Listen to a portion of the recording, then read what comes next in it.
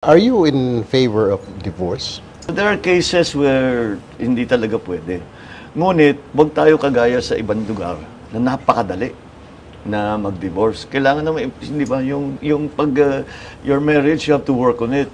You have to understand, there are times na mahirap, there are times na magulo, pero kailangan talagang pepwersahin mo. Sasabihin mo, hindi ko titigilan ito. And you have to give that. So that we don't have like divorce rates of 50% of marriages end up in divorce. Wag natin i-encourage yun. But there are real cases that I have seen where yung mag-asawa na naghiwalay, wala pa naman tayong divorce, naghiwalay, the kids are better off, the children are better off. Both the husband and the wife are better off. We already have halfway there, di ba? After so many years, may you're considered legally separated. So let's take the next step. And kung talagang hindi po pwede, and I think that we have to start thinking about it.